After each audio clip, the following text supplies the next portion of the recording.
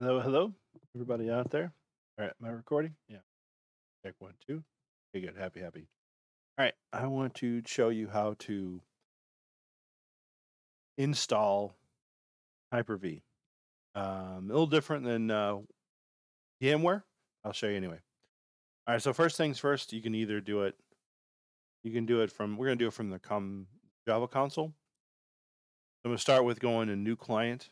So you got tools, home, cell, etc. So on your Java console, you go to home, then you select new client, click on that. Now it has like a file system, it has virtualization, little tabs. Scroll a little bit here, and we're going to find Microsoft Hyper-V. We're going to click on Microsoft Hyper-V, click that. We're going to give it our name. We're going to just put whatever the client name is. For instance, let's go say Hyper-V. Should be something that is relevant to you. So Hyper-V UAE. In the UAE, right? By whatever. Yeah, UAE. So anyway, okay. So we have our credentials. We're going to enter our credentials. This is going to be if this is part of a domain, then you put the domain credentials. But since it's not part of the domain, we're going to just put our local credentials in there and our local whatever the administrator is for the local machine that the Hyper-V is running on. That in. Okay. And put our password in there. Password is. Okay. Our storage policy, we're going to select our storage policy and we're going to choose Dubai storage 31 days to S. It's fine. So that's 31 days, 2 cycles, storage policies. It is. And we're going to, our nodes, this is going to be the Hyper-V node. So be like the server, right? Basically, so we're going to click on add and we're going to find the node already. Well, I know it's the Windows Server Lab 4. I'm going to include that in there, push OK. Screen up a little bit. Now to push OK again. It's going to validate the credentials, and please wait. Okay. Now in the client groups, you'll see if you want to select all the way down under agents, click on agents, and then you're going to see under virtual servers, you're going to see the virtual server that's present there. Let me click on refresh, and you see the virtual server Hyper-V name of refresh here. Okay. Not refreshing. No worries. Go back to your CommVault browser and select the client computers, then the server, then virtual server. Click on virtual server. I'm sorry, wrong place. Excuse me. So client computers, then Hyper-V. It's got a little icon, looks like a Windows Hyper-V on it. And open up virtual server, then Hyper-V, and then default backup set. And then, so usually what happens is in the real world, like in the real world scenario, here's what usually happens. What they usually do is everybody in the world usually does this. They create a new subclient. So they go to all task, then new subclient. This is most people do in the real world. And then name that subclient, whatever the subclient is.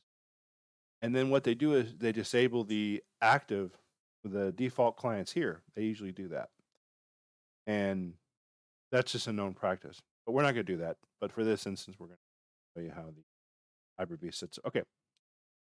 So say you want to find out like what are all these Hyper-V servers on here? Basically, Hyper-V, if you don't know, is a Windows virtual machine, essentially, what it is.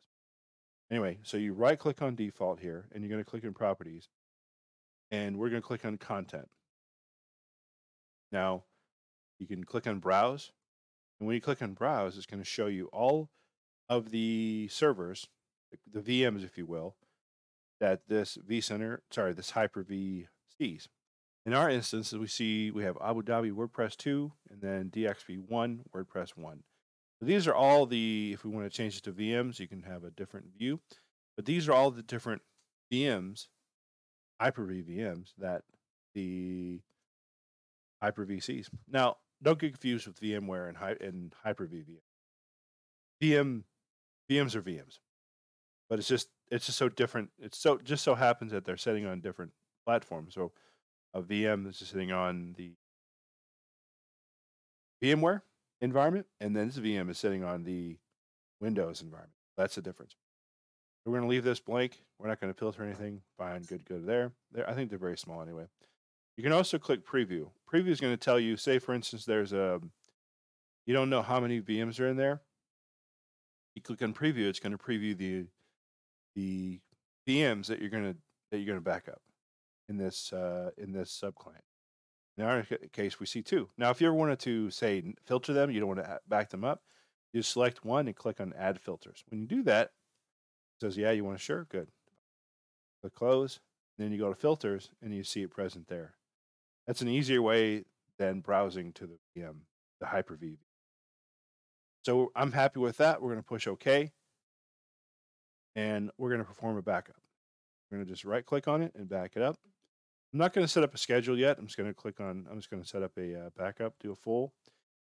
And it's quite small, honestly. So we're going to look at our job console here and make sure that everything is happy there. It's running. And I actually see jobs running, which I should see, but I don't see any jobs running yet. Should see something. It's just lagging out.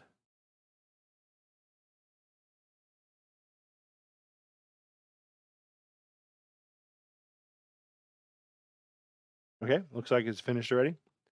It's a full backup of the Hyper-V UAE. It took a size of applications 4 meg. It took 1 second, basically. It's very small.